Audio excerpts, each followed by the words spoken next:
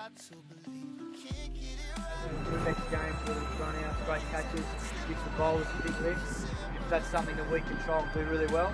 Well, obviously, if your first few days you're just getting your eye in, getting back in the thick of things. After 5 months, it's a bit different. You try and get back into the frame of mind that you usually want to be in when you're competing.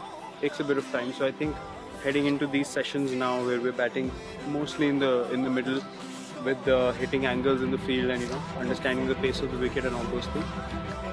Very, very happy with how the team's shaping up.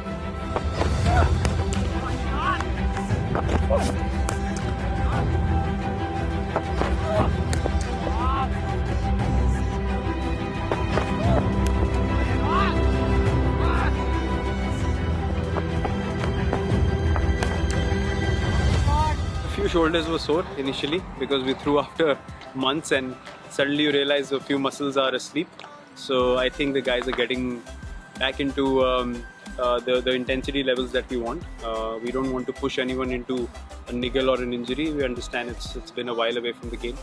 So I think we've moved ahead in a balanced manner. We didn't want to be like a maniac doing 6 sessions in 6 days. We gave ample off time to the boys, which we'll continue to do along the course of these next few training sessions also.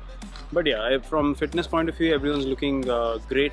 Everyone's in good shape. It's a matter of feeling good, and I think I've felt good from the first session onwards.